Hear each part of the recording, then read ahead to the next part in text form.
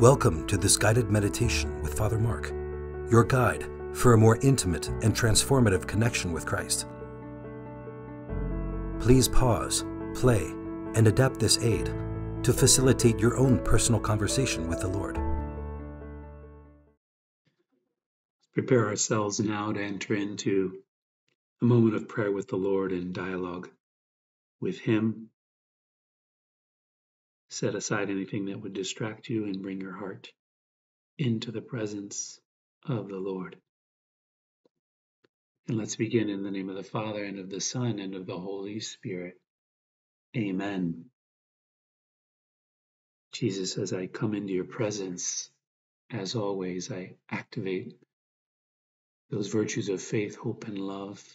Faith first by affirming that I believe in you, Lord. I believe you're here, this moment of prayer. I believe you're with me, and that you want to speak to me. Believe that just as I speak to so many people throughout the day, I can speak directly to you. I believe that, Lord. And I hope in you.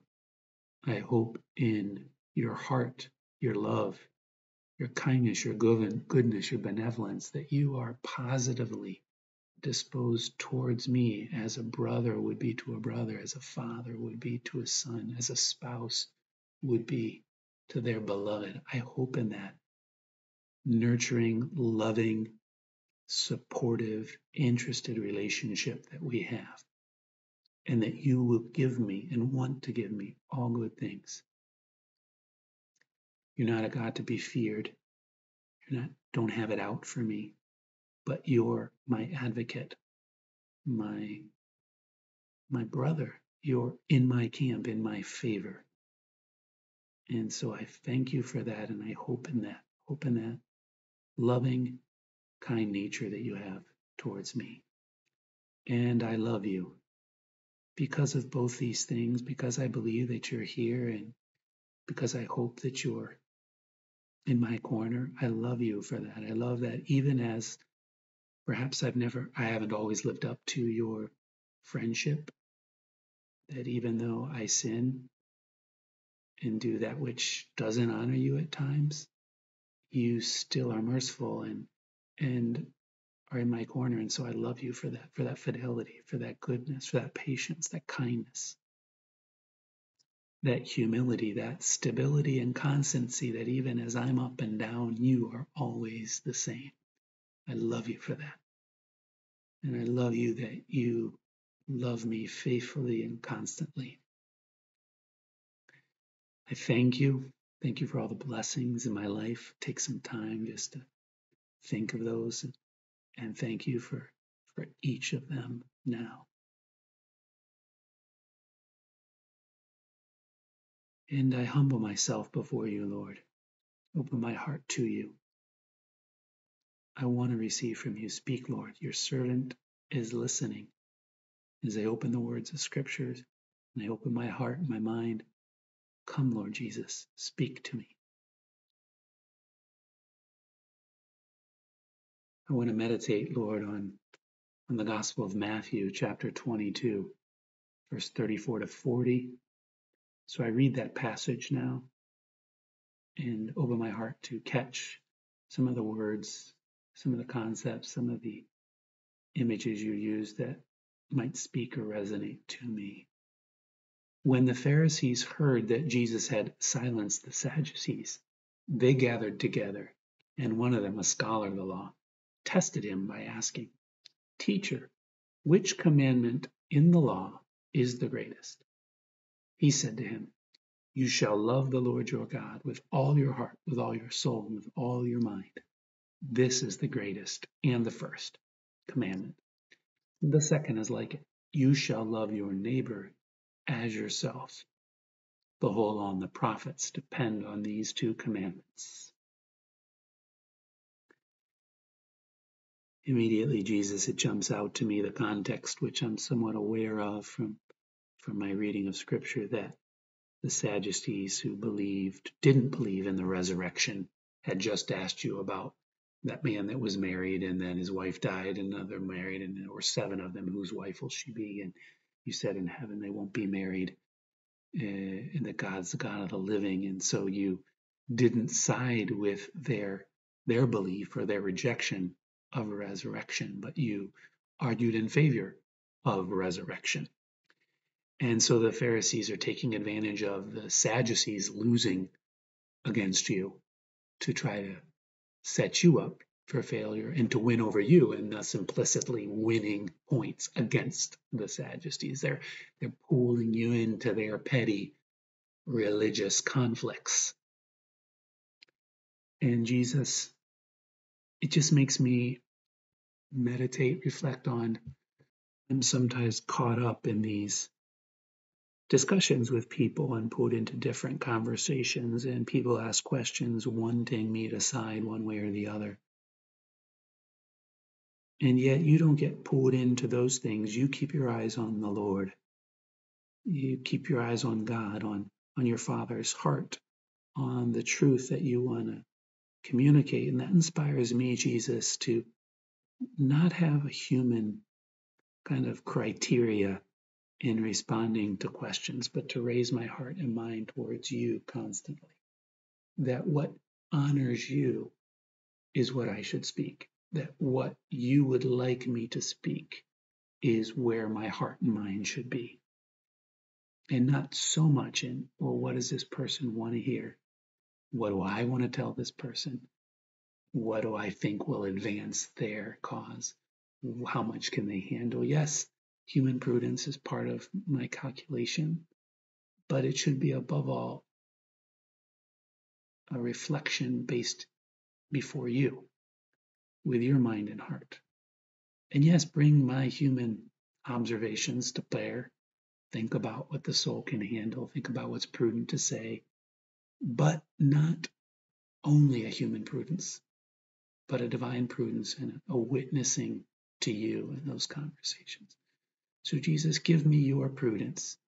Give me your wisdom to answer, to respond according to your truth, according to your heart, which includes loving the individual where they're at, but also includes loving your Father and being true to him and to his revelation. And then Jesus, that you give him an answer. So I move on to your answer. What's the greatest commandment? Loving the Lord your God, all your heart, your soul, and your mind. That's the greatest. Jesus, you go back to Deuteronomy 6, which would be familiar to both the Pharisees and Sadducees and all your listeners. That greatest of commandments, which you don't undermine by any means, you reinforce. Reminds me of when you said not one iota, one letter of the law should be omitted, right? You're faithful and true to what the Father revealed in the Old Testament that's pure and true and perennial. And this, listen, Israel, Yahweh, our God is one, and you shall love the Lord your God with all your heart and all your soul and all your strength. You reinforce that. And that continues, let the words I enjoin on you today in your heart, you shall tell them to your children. Like that phrase evokes that primacy that God should have in our hearts, and that we should share that with our children and pass it on to the next generation and build the life of our families, the life of our peoples on this continuous enthronement and honoring of God above all things, and pass that on to this next generation. That's what you're invoking when you say this to them. It's not just the one phrase, love the Lord your God with all your heart, soul, mind, and strength, as big and important as that is, but it's also the passing it on to the children, which we read about in Deuteronomy 6. So Jesus, I'm struck by your fidelity to your Father. You're building a continuation on what he revealed and highlighting the passing on to the next generation. You're challenging both the Pharisees and the Sadducees, challenging me. So I want to reflect, how am I doing at honoring the Lord my God with all my heart, all my soul, that totality, that completeness? How am I living there?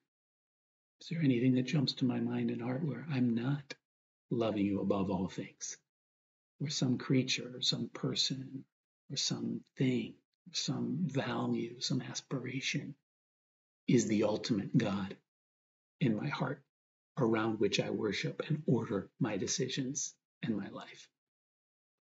Is there any idol that needs dethroned in my heart so that you are above all things?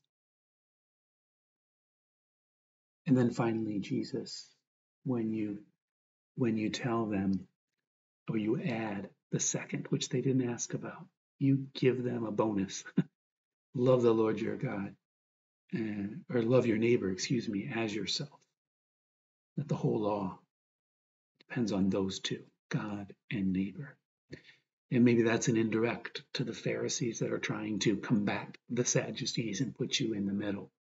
That you're saying, yes, your intent in asking me this question wasn't to know what I really think is the ultimate, but it's to get back at the Sadducees. And I'm not going to get in the middle. You need to love your neighbor as yourself, not to be looking constantly to one up or to win or to conquer or to persuade to your truth.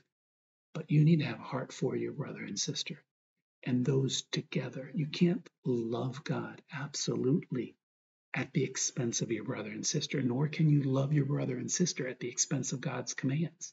You need to love both, certainly with supremacy to God above all things, but also your brothers and sisters as your very self. How those fit together in concrete circumstances, how I love you and how I love my brothers and sisters, Jesus, how I live that out in concrete conversations, discussions, meetings, one-on-one counseling, coaching, spiritual direction. How my brothers and sisters need to live that out in their family situations and work situations. That's why I need your grace, Lord. That's why I need the virtue and the gift of prudence and faith and having a deep relationship with you so I can have your heart and know how to apply that each and every day in all the circumstances of my life. So Jesus, come into my day, walk with me, help me to imitate you and live according to these truths, these priorities today. To love you above all things and to love my neighbor as I love myself. Amen.